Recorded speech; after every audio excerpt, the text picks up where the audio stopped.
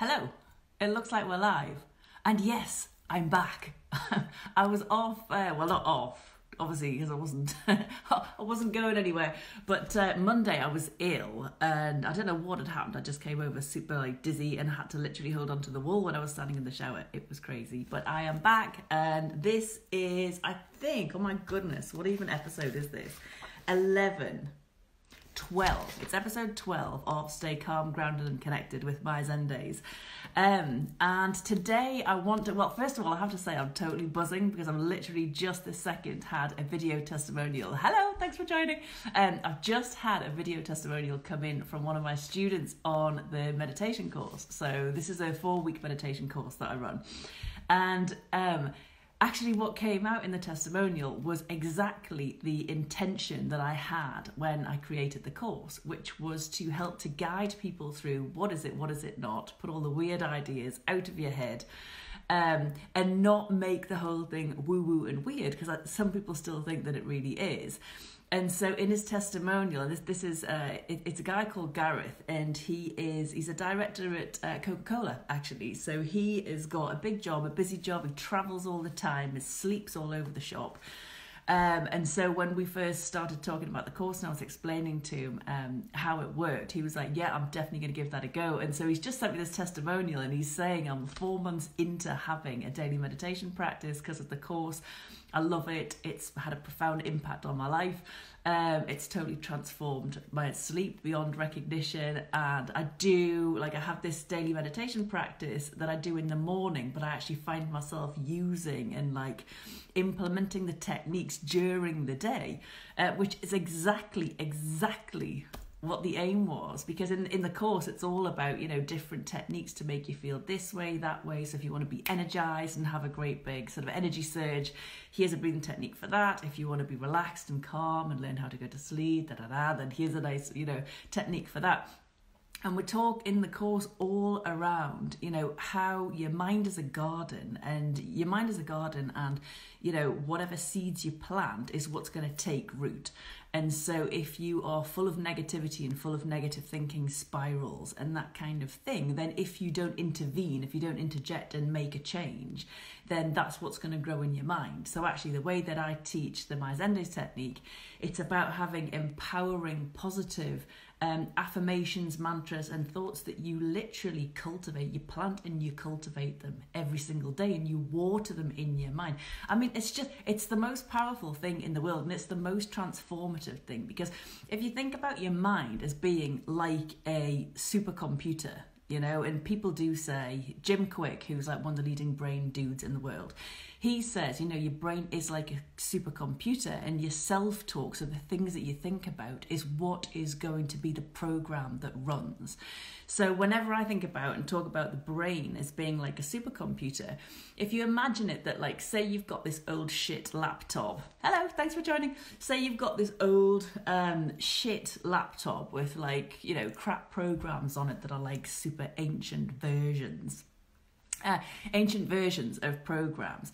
You are not going to be able to create documents, stream stuff. You're not going to be able to do fancy PowerPoint presentations or anything that you want to do because you've got these old rubbish programs on them. And so actually the point is that you've got to keep refreshing your hardware. You've got to keep refreshing and updating and renewing and rejuvenating the program that you are running your computer on. But it's the same for your life. You need to be upgrading and up-leveling the way that you think and the programs that you're running in your mind. And I was giving a talk actually to a group of corporate people just a few weeks ago, and I was saying when it comes to your brain in the morning, you can either roll out of bed and hope for the best. Okay, you can roll out of bed and hope for the best, and hope that your attitude's going to support you, and hope that the things that you're saying to yourself on repeat are going to be helpful and going to support you. And you go out into your day just feeling quite hopeful. Or you can set an intention in the morning to say, I'm actually going to need to program this thing to be able to get me the results that I want during the day, to be empowering myself and giving myself confidence that I can do the stuff I want, that I will find ways around the obstacles and the problems that come, and the people, the difficult situations that will come as well. And so it's the different, like having a meditation practice and living in a meditative sort of lifestyle. I think, you know, some people think that you meditate just to become totally relaxed and totally zen-like, and that you might just as well fall unconscious, right? Because you're so relaxed and, you know, and nothing's a problem. And actually, it's just not that. So let me just dispel that myth. It's not that. It's not that you just relax yourself into a stupor and sit on your zafu cushion, your meditation cushion all day long, oblivious to the problems in the world. It's not that at all. You do it so that you can give your mind a mental rest, so that when the time comes that you need to be switched on, you need to speed up, you need to perform, and you need to be really active and problem solving and doing all those kinds of things, that you can actually do it. So there's a brilliant kind of quote about, you know, you need to be able to slow down so that you can speed up. So if you've got this kind of thought in your head about meditation being, you know, just all very calm, it's all very calm, you know, very boring and just relax, then think again. Like, this is really about supercharging your brain, and it's about allowing yourself the mental space and having a little bit of space to just give yourself a little bit of a breather and give yourself some mental calm, and take the opportunity when you are relaxed to plant positive seeds and thoughts and ideas into your head, because your brain is a supercomputer. Your brain is a supercomputer, and whatever you tell it, whatever you say to yourself, is the program that is going to run. So like I say, you know, if you roll out of bed, and this is the case for so many people, and it really used to be the case for me as well, you'd roll out of bed, you know, you haven't done any priming in your head, no priming, have a shower, thinking, you know, getting ready for work, have a look in the mirror, I don't love what I see, maybe say some shitty things to myself, and then speed off and go to work, you know. And that's like the kind of lazy man's version of a morning. And so if you're going to have that kind of morning, then you're going to get you're going to get lazy man's results. So if you don't prime your brain in the morning to set yourself up, to be clear about how you want to feel about yourself, what you're going to tell yourself, that you're going to tell yourself you are capable, you can do it, you will find a way through, then you're going to go off and have just really scattered results. But if you take the time, hello everyone, I've got a couple of my students on as well, so maybe you'll agree with me, guys, hopefully you will. So if you take the time in the morning to prime your brain, to program your computer that is your brain, your supercomputer brain, if you take the time to program it, to relax your brain, to relax your body, to tell yourself what is possible, to focus on the good, then 100%, 1,000,000%, you're going to have such a better experience of your day, and such a better experience of your own attitude, your own capability, your own willingness, your own ability to be really clear with how you can get about your day. So this is, I'm just having a look at the comments here. Teresa, hi Teresa, she's saying, I think that's why in the past I couldn't meditate. I so get this now. Yes.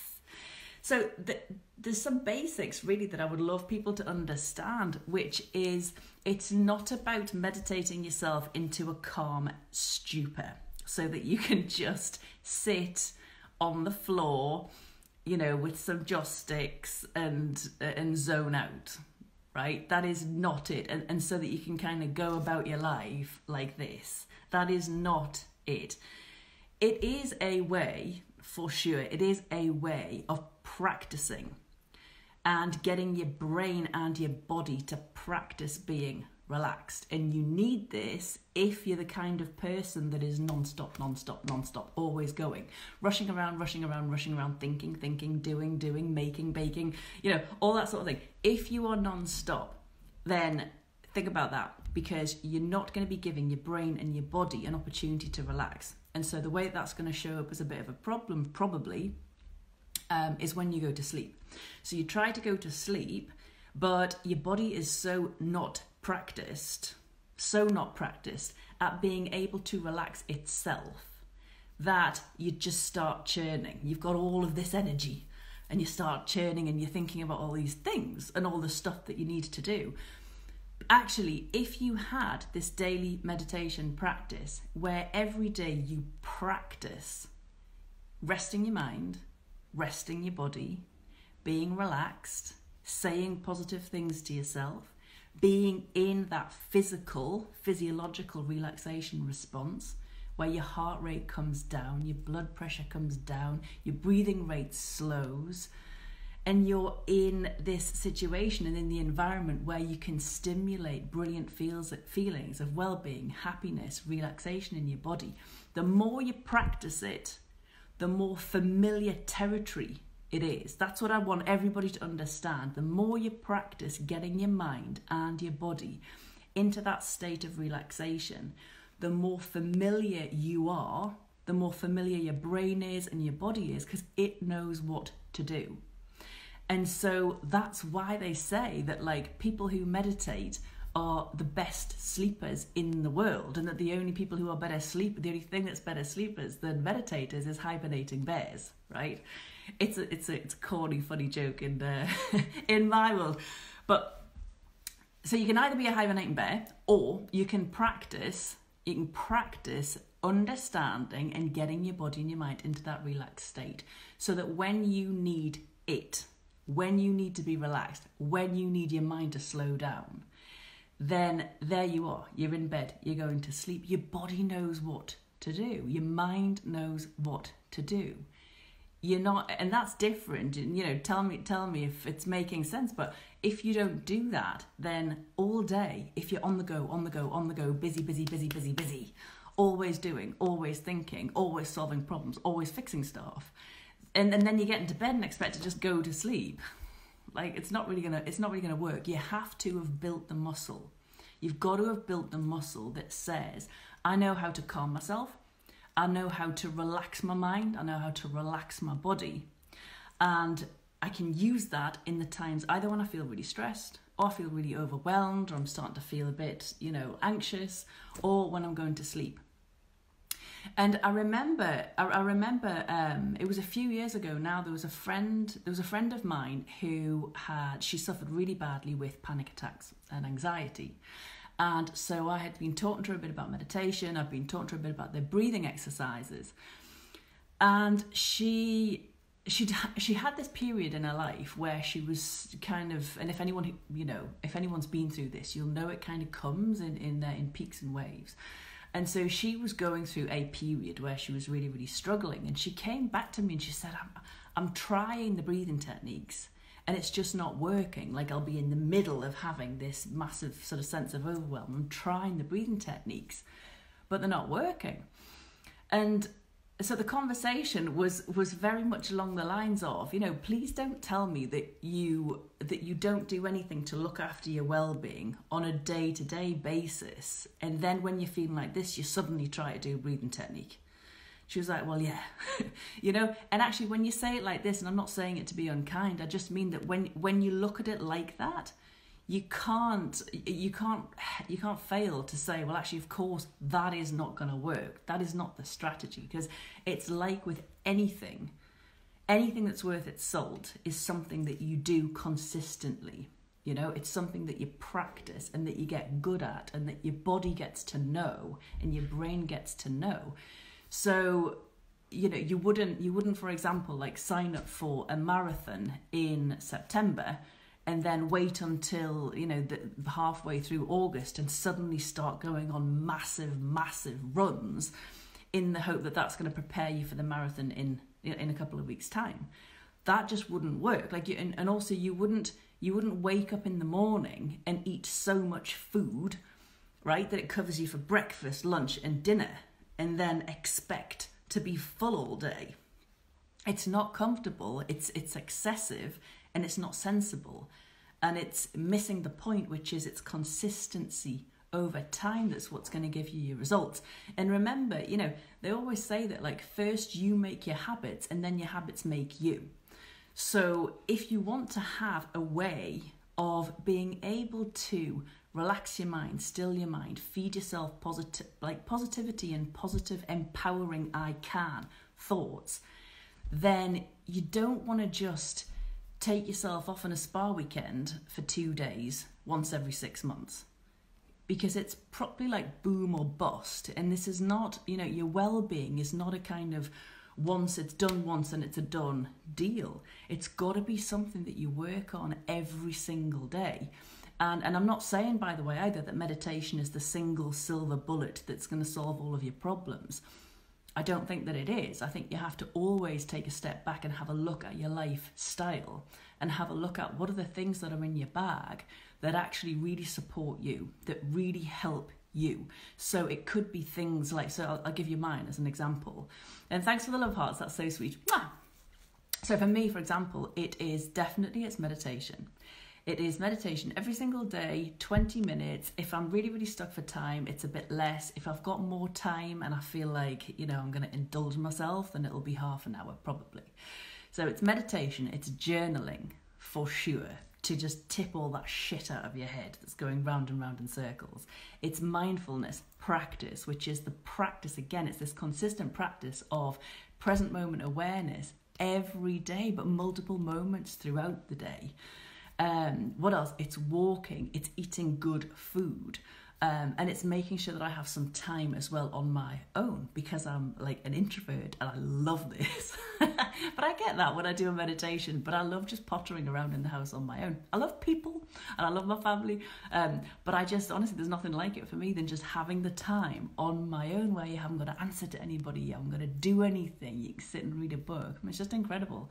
So when I'm saying like meditation is not, it's not a silver bullet, it's really not, but it is a bullet. It is a bullet if you think about the arsenal that you need in terms of looking after your own well-being. So the question for you today is, what is in your bag in terms of how you look after yourself, in terms of what really nourishes your soul and what nourishes your spirit? What keeps you sane mentally? What keeps you going and energized physically? Because you really need to be having a look at like all of those different aspects to help you feel good.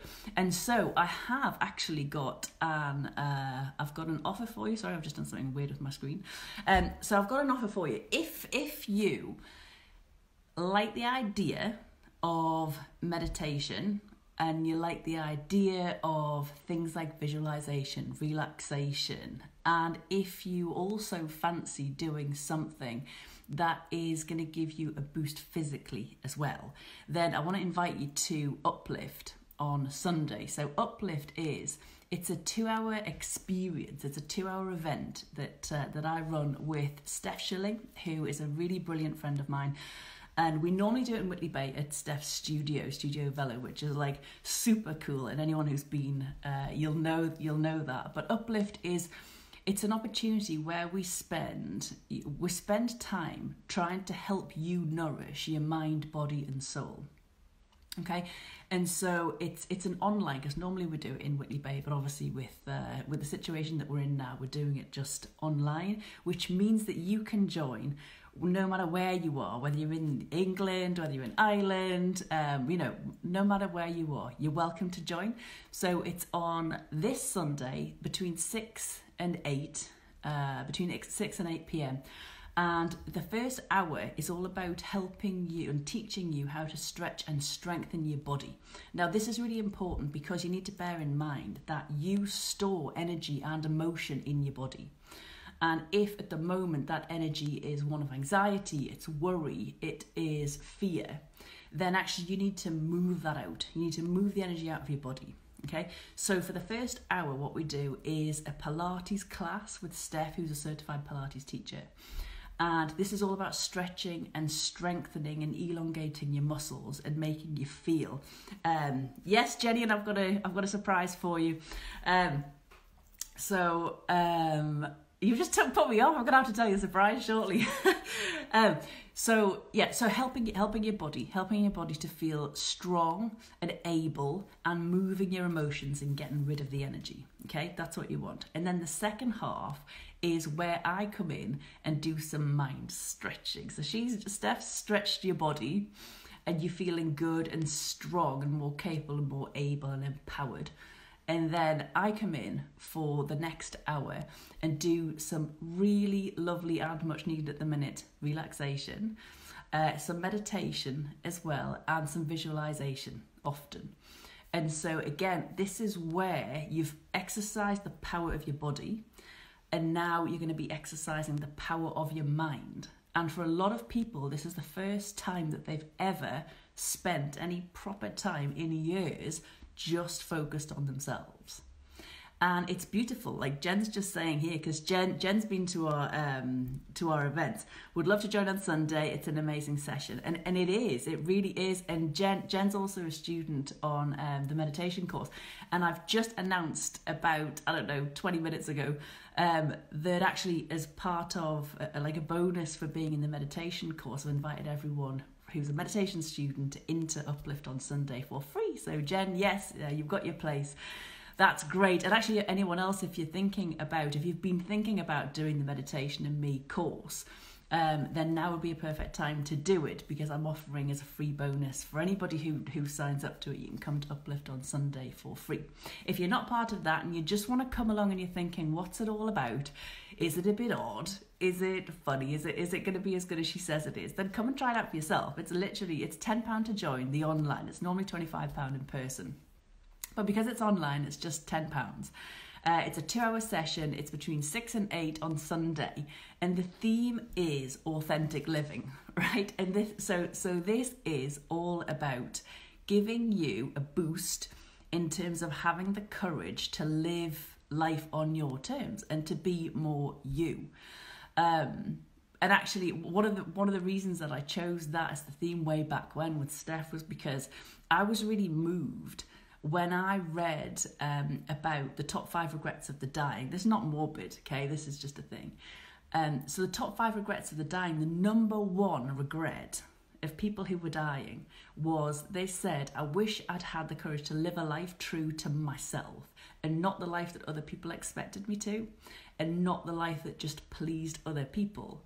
And I know that because that's been part of my experience as well, where I've made a lot of decisions, and I'm not going to call them mistakes, but just decisions that didn't turn out the way I would have liked them to, in order to just please other people. And I've done things in the past that I didn't really want to do, just because I thought it was what other people wanted me to do. And I was probably wrong, but I did them. And I think it's over the course of the last probably 20 years that I've had a few proper blows, like metaphorical blows around the head, that have said, why have you just not gone with what you wanted to do? Why have you not gone with your intuition and done the thing that you know is right?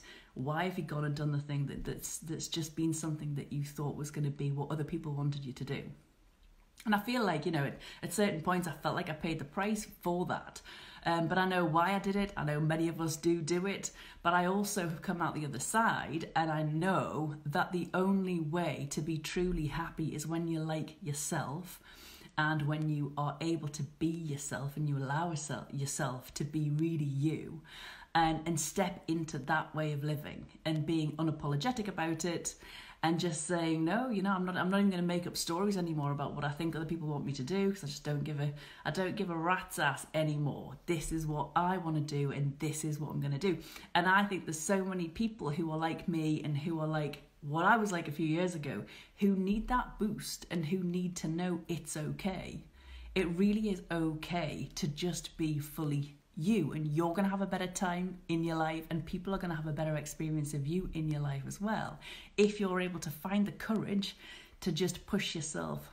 And that's what I want to do on Sunday, and actually through all the uplifts. So the uplifts are always about stretching and strengthening your body, so that you know and you feel that you're fully kind of physically able, and then teaching you some relaxation exercises. I've got an incredible relaxation exercise for Sunday night, and then doing some visualization as well to help you tap into your power that is there and that does exist even if you don't think that it does, so that you can go on to have a kind of more inspired and more uplifted version of your life. How cool is that? So if you are one of the Meditation and Me students already, that's my gift to you. You're totally welcome to come along, totally for free.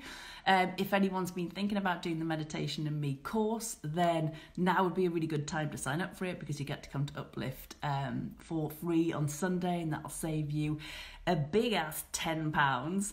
But if you don't, if you're not kind of a meditation student, you're not thinking about doing it, and you just want to try it out, then come along for £10. It's going to be a beautiful 2 hours. You'll need to find your own space in your house where you're not going to be disrupted and distracted. Light a candle, bring some water and a journal as usual, and and prepare to be relaxed and blissed out, I think, by the end of it. So something a bit different. I'd love to see you there. I'd love you to come and try it with us. So if you've got any questions about it, then do let me know. But yeah, just dip your toe into this meditation stuff. And I'm going to share this new testimonial as well, because it was the best thing. It was the best thing to get this video this morning. And it was literally like 10 minutes before I came on live as well. And it's Gareth from the Coca-Cola company just saying, this is literally like, it's transformational. It's improved my sleep. I feel like I've got all these practices where I can just do it throughout the day, you know. So he kind of does the setup for himself in the morning that kind of puts him onto the path for having a really good, positive, empowered, confident day.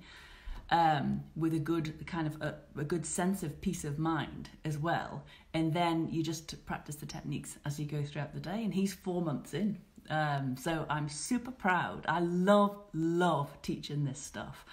And I love doing the events as well. So either have a look at the course, I'll put the link in, or have a look at Uplift. And thank you so much, everyone, for joining. It is so lovely to see you. And I'll look forward to seeing you soon. Take care. Mwah. Bye.